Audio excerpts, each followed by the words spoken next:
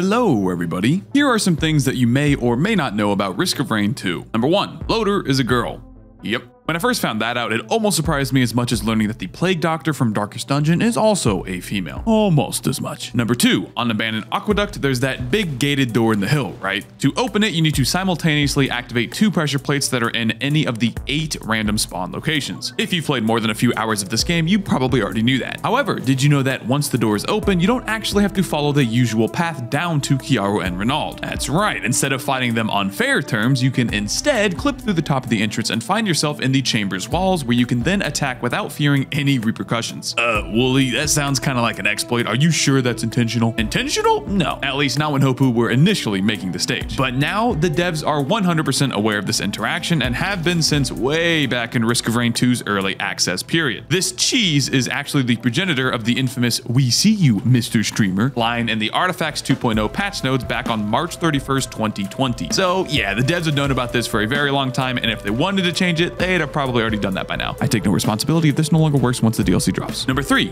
do you like Easter eggs? Me too. Here's a big pile of them in the Celestial Portal. What, are these not good enough for you? Fine. Are you happy now? To reach these islands, you'll need a lot of mobility items, mainly Hopoo feathers with a ton of movement speed and a couple wax quails. Look for the wooden beam angled upwards on the small island that you spawned on, jump, and then follow that trajectory into the void. Eventually, you'll see the silhouette of the first island come into view, and then once you land on it, do the same thing again, only further out this time into the blackness. If you fail to find an island before exhausting your available jumps, or just miss, have fun floating down and down.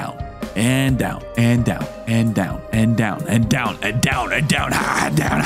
Number 4, tired of doing those pesky pillars every time you just want to fight Mithrix and get 10 looter coins? Well, you don't actually have to charge them at all, ever. So long as you have access to one of the multitudes of methods to reach the arena, you can simply walk straight past the barrier once you arrive without ever touching a single pillar. I have an entire video dedicated to this topic if you'd like to learn how to pull this off in pretty much every single run. Number 5, vagrants suck. We all know this, but vagrants really suck as melee survivors. You can make them suck to a considerably lesser degree by slapping their tentacles rather than their big squishy face. Just use these much more accessible hitboxes rather than trying to get to the invite-only ultra-exclusive club that is the top of a vagrant's head. Number 6, Captain's hacking beacons will automatically open any interactable with a money cost in its radius after a short period of time. The more expensive the interactable, the more time it takes to open. However, did you know that it prioritizes the interactable closest to itself? No. Well, I don't blame you. It doesn't really seem like something you need to pay attention to at first. But for multi-shops, this actually matters a lot because the placement of the beacon determines which of the 3 items it will grab for you. All you have to do is make sure that you aim the beacon closest to whichever item you want, and then once it arrives, it will begin hacking that one instead of the others. Obviously, if you have more than one interactable inside of the radius, this gets a bit tricky as the multi-shop item you want may be out of range, say, of a chest that you also want. Still, it's a pretty good piece of information to know once you find your next double Poglip single ATG multi-shop. And last but not least, number 7, when you have fully charged the teleporter and hit the button to go to the next stage, it then starts draining all of your excess money down to 0, right? Well, that money is actually converted into experience and not simply tossed away wasted. Again, this is something you likely already know. But get this, once your money is depleted and the game begins the teleport sequence to bring you to the next stage, it doesn't actually keep checking to see if your money is still at 0. This means that any source of money you get in that small window between the vacuum ending and you actually being teleported is kept once you arrive at the next stage. If you see any barrels, stray enemies, Gore's Tome nuggies, and especially blood shrines, you can sometimes bring over upwards of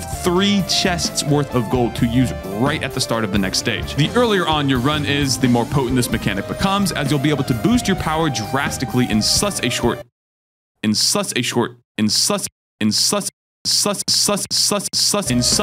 time frame that you'll just snowball out of control. Don't be too quick to start picking up your money, however, as the vacuum doesn't end when you see your money hit 0. It actually ends about a second or 2 after that. Anything you pick up during that 1 to 2 second window will then also be lost and converted into XP, so keep that in mind. And that's it. 7 quick little factoids about Risk of Rain 2. How many things did you already know and how many things did you learn? If you knew them all, congratulations.